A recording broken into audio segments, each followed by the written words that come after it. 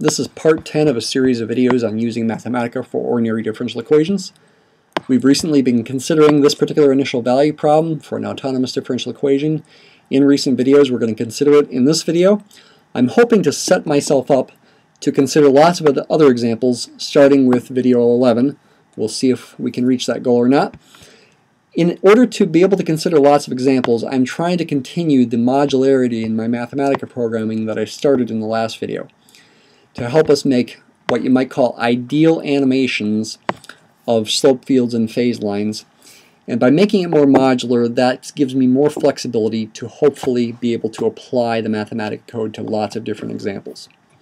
But here we're considering the same example as we considered in videos 5, 8, and 9. The Mathematica content of this video, however, is pretty challenging. I'll explain it as well as I can in the short amount of time that I have. You're going to for sure want to go back and watch videos 8 and 9 if you haven't yet to understand what's going on here. It's real important that you watch those. Same initial value problem again. We are again modularizing our code to break it down into simpler pieces to certainly make it more flexible to help us consider other examples and hopefully make it more understandable, though again it's going to be difficult. Is it ideal? Well, I put ideal with a question mark. It's pretty good, but maybe not completely ideal. Alright, I'm just going to go ahead and run all the code here, the last line of code in fact. I've got a bunch of different lines of code. The manipulate, that creates the animation. Let's look at the animation and talk about ways that it is flexible and ideal.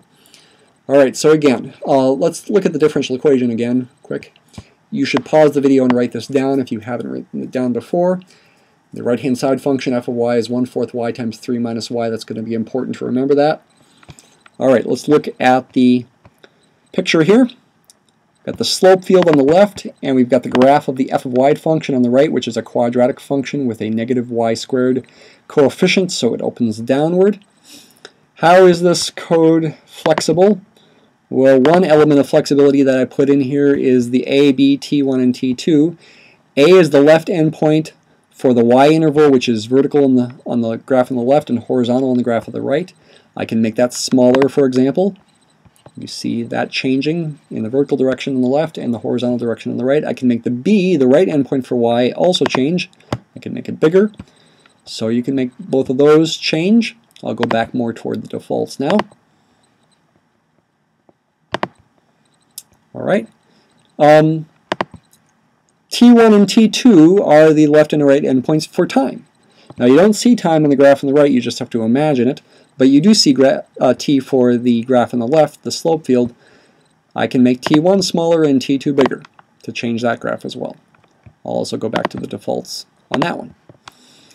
More importantly are y0 and little b. y0 is the initial value of y that's initially set at 2 here, and little b is the right endpoint of the time interval that starts at -8 and goes up to little b. Let's go ahead and play the animation here. Let's let little b increase so you can watch what happens.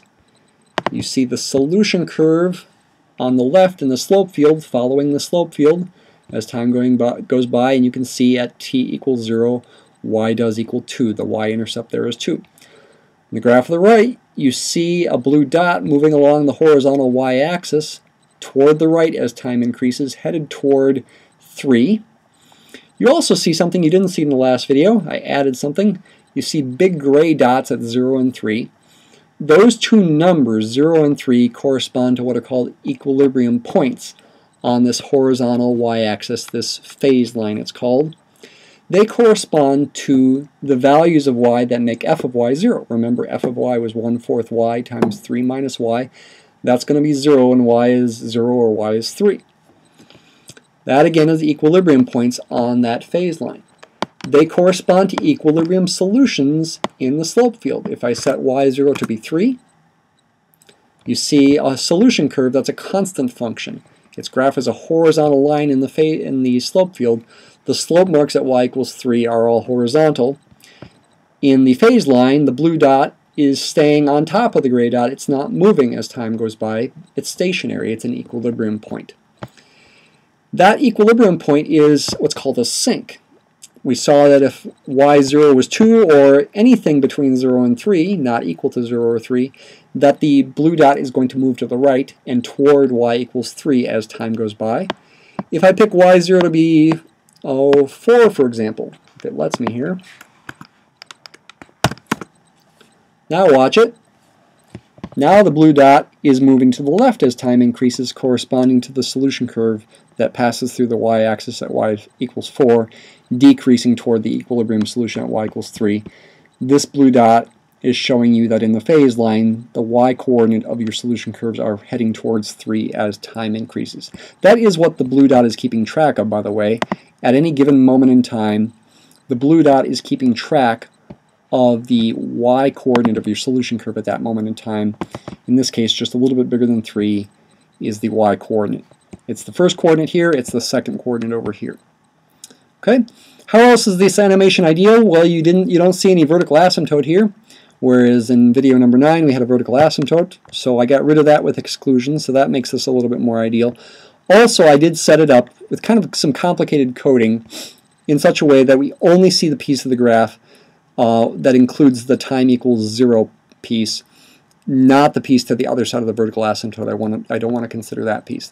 That's going to work if y0 is negative too, by the way. You see again the piece that contains, trying to make y0 bigger here but not 0, contains the t equals 0 vertical axis intercept. This one's got a vertical asymptote, but we don't see the piece of the graph to the other side of the vertical asymptote. I don't want to see that.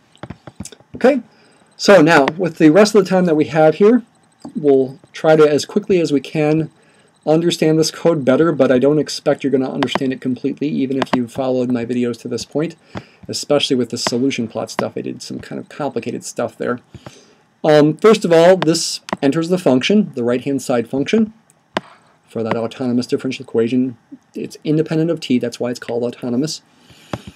D-solve value, as we've seen before, returns solutions to differential equations and initial value problems. If you just have a y here instead of a y of t, it returns the solution as what's called a pure function. I'm storing that pure function in this symbol. It does depend on y0, which is the initial value of y, so I put a y0 with an underscore there. Once you've entered that code, I guess it was already entered, you can evaluate the pure function at the value of t. You can see the formula for the solution. That's the formula for the solution. It defines the solution function. I did some other modularization here, a lot of modularization. Okay. Ultimately, it has the benefit of making this code down here a lot easier to understand once you understand the pieces. Once you understand what slope field does, solution plot does, ty label, what is that? That's this thing right here. I use text style, large, black, italic in a lot of my labeling of my axes, and so I decided to take the situation where I labeled the horizontal axis with t and the vertical axis with y and store that information in something I called ty label, and then I'm using ty label down there.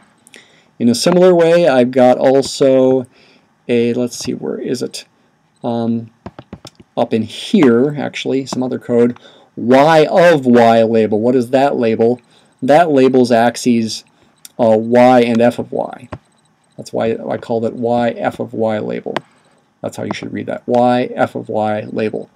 That's stored in that comes from this code right here, storing this labeling in that variable. I also use this kind of stuff a lot, frame arrow false, axes arrow true, etc. I'm storing that information in this variable called axes thick no frame ticks. Kind of fun names here. This is code that creates a function that I'm calling slope field. What does slope field have for its inputs? It has the function on the right hand side, the f of y in this case, has the t interval and the y interval, and then uses vector plot, which is a built-in Mathematica function, to create the slope field. Slope field's not a built-in Mathematica function. I'm creating my own Mathematica function there. Let me skip over the solution plot for the moment. Let's see, what does fplot do? That plots the right-hand side function with the plot command. Makes it orange and thick. Labels the axes y, f of y. Let me skip over this one for the moment here also. Point plot, what does that do? That creates, with graphics and point, it creates gray dots at those equilibrium points that come from this thing, and also combining that with transpose. Don't worry about how that works. And it also creates a moving blue dot as the little b changes based on this code here, which is also kind of complicated. But all that code is being used in a modular kind of way down here. It makes this code down here more readable. Alright, we've been 10 minutes at this. We've got a few minutes to try to understand this a little bit better in some ways. I guess I didn't have to cut that out. Perhaps the next easiest thing to understand is what's going on here with the y equilibrium point. So I hope I didn't. Okay, here we go. What does solve do? Solves equations. And so if I type solve f of y equals 0, comma y, that solves the equation f of y equals 0 for y. Finds the equilibrium points at 0 and 3. When I do y slash dot in front of that, that stores those solutions in a list of 2 values, 0 and 3. Slash dot is called the replace all operator. I'm going to replace the y with the solutions that come from solve, which are called rules, which I won't get into. This syntax creates a list whose entries are those solutions, those equilibrium points. And then this code down here, I store that in this function here, and then I use that function down here. By the way, when you put the underscore here, that treats the f here as a local variable, so to speak. F does have a name outside of that function. It's this thing,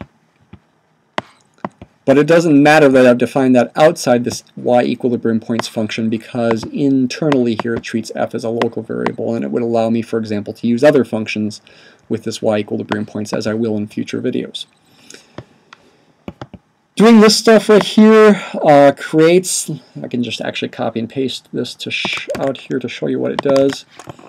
That creates a list of points, 0, 0, and 3, 0, that I can plot with point. Those were the equilibrium points. Should we take the time to go into any of this other stuff further? I think I'll end the video here in the next 30 seconds and just say that this is still not quite ideal. It's still not quite as flexible as I want it to be, because I have this 4/3 log of y0 minus 3 over 3 in there. That happens to be the location of the vertical asymptote of the solution function. It's where the bottom is 0. There are ways to try to make that more ideal, to not have to modify this for other examples.